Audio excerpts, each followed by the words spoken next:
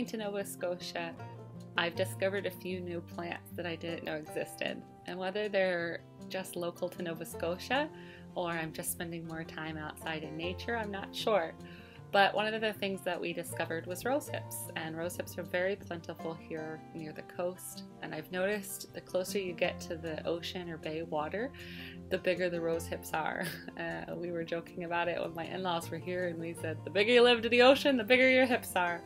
But seriously though, rosehips have been a cool discovery. They're so beautiful. And really, they're just beautiful to leave on the bush and enjoy to see. But in researching them further, I learned that they're actually packed full of vitamin C. And if you dry it, you can put it in your tea when you make like a loose leaf tea. It doesn't really have much flavor, but it helps put the vitamin C into your tea to help boost your immune system. As always, I would say, of course, listen to your doctor. Take precautions when using anything that you forage, and do your research. I'm just sharing with you the things that we're learning and the things that we're trying out, but we are not professionals, so just keep that in mind.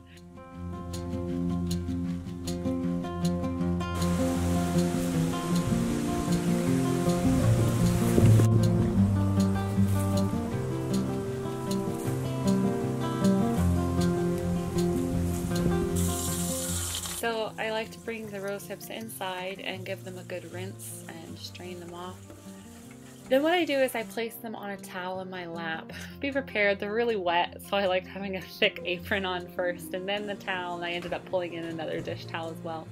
Then what you do is you are drying them off, but you're actually rubbing off little hairs that are on the outside. These hairs can be irritants to your bowels and your intestines.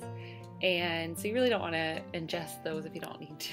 So the other thing is I don't cut open my rose hips. I take a thick needle and some embroidery floss and I strand them right on, and I poke it in and I pull it all the way through. And wherever I made that hole, I just push the needle on through. The reason for this is there are little hairs inside that are on the seeds, and with larger rose hips you can actually slice open the rose hip and scoop it all out. To do it with the smaller cranberry and smaller size rose hips, that would be so tedious. So I don't bother with the seeds inside, but what goes on with those seeds is those are an irritant as well to your intestines. So that's actually how they used to create itching powder, or at least that's what the internet says. So unless you want to sit and scoop out the insides, don't open up the rose hips. They're just going to dry on the string right near the fire, and it will do the job totally fine without opening them up. If you're going to use them for other uses and need to open them up, I would suggest picking the larger rose hips, as those will be a lot easier to work with.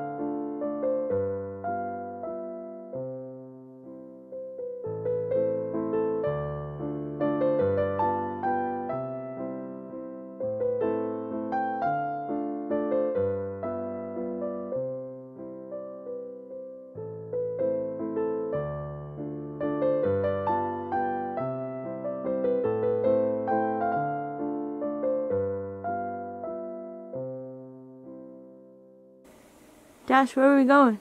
Mushroom hunting. Are we gonna eat all the mushrooms? Only the safe ones. How do you know if they're safe? Only if we know what kind they are. How do you know? Because we have a book. Do we both love mushrooms? No. Who loves the mushrooms? Actually, don't tell them. If you think you know, guess and comment down below. Let us know. Josh, you ready to go? Yeah. What?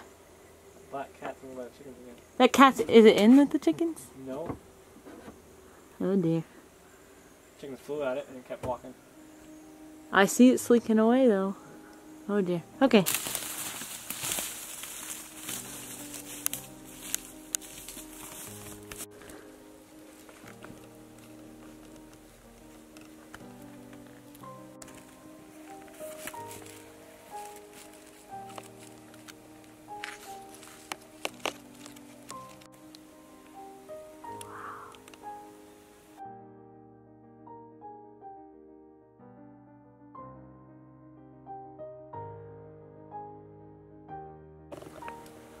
Look at the mushroom. We saw that it has gills. So half this book basically is gilled mushrooms, the other half is non-gilled. And so out the gills, okay, it's a gilled mushroom. So now I go to the gilled mushroom part of the book, and then it's broken up into the colors of the gill. So there's pink, dark, brown, and then light spored mushrooms. And basically the spore is just like the coloring in between the gills. And so this is a lighter colored one, so that's what we're looking at now. And so we also have the shape to go off of. Okay. So now I'm just looking up.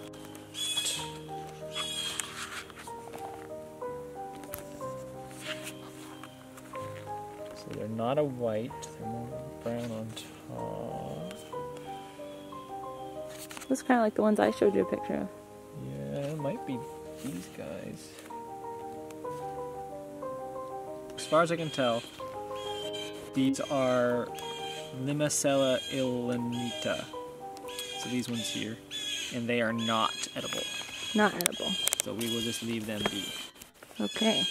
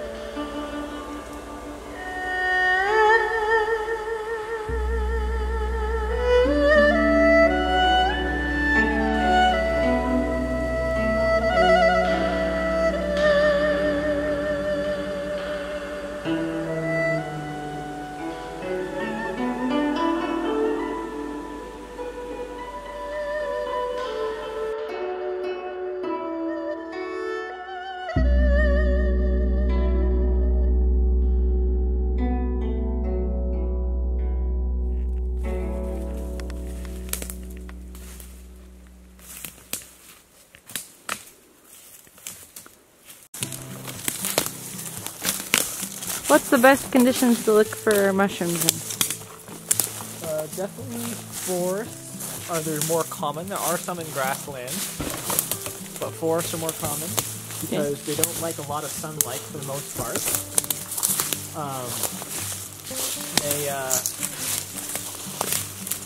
They like more moisture. So if you have a really, really dry summer, you're not going to get a lot of mushrooms. You'll still get some, but there won't be nearly as many. But the more rain, the better for the most part. So we have another guy here. Are you an expert, Jeff? Nope. Nope. Can you give a disclaimer so nobody thinks that we're telling them to go pick all these mushrooms and eat them? I am not an expert by any means. Everything I've learned is from books and YouTube. So I've not taken any official courses whatsoever.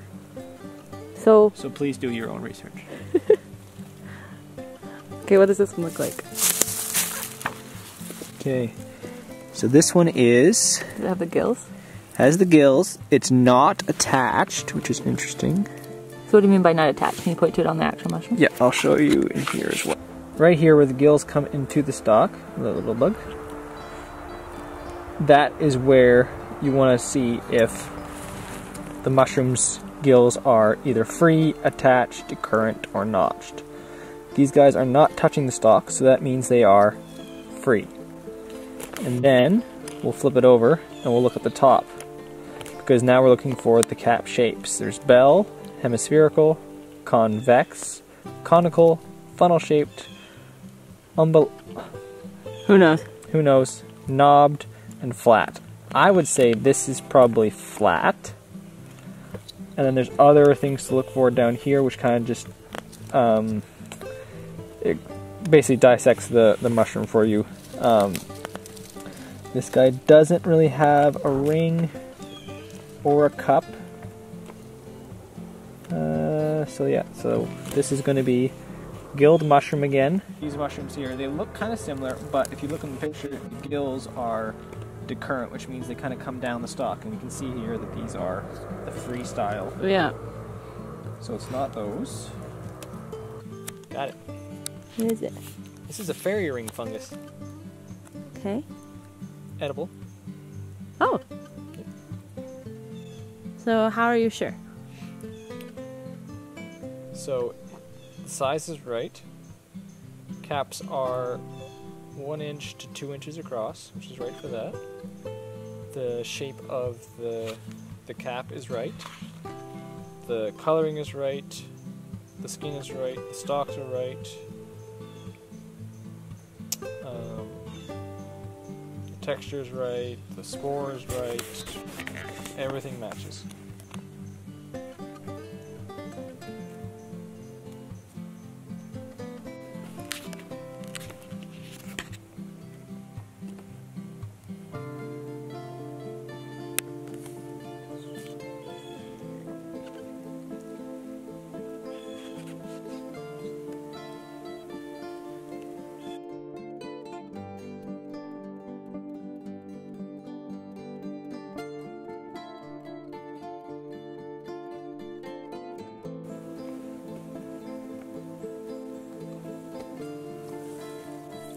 Hi, I'm a mushroom.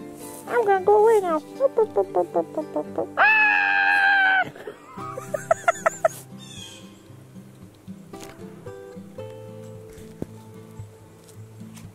It's beautiful.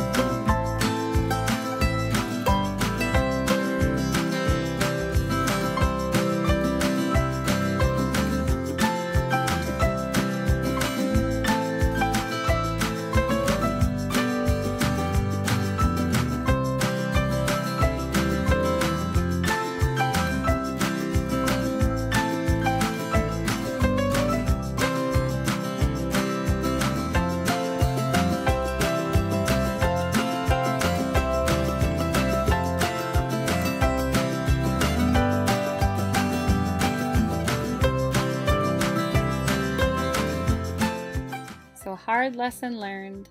Too much sunlight on your potatoes will turn them green, and it creates a chemical to grow in them called solanide, and you can't eat your potatoes. So we are gonna bag them up and tuck them away in a dark spot in the drawer and hopefully use them as seed potatoes for next year. This winter I plan to sit down and do a little more research on the best way to cure your potatoes.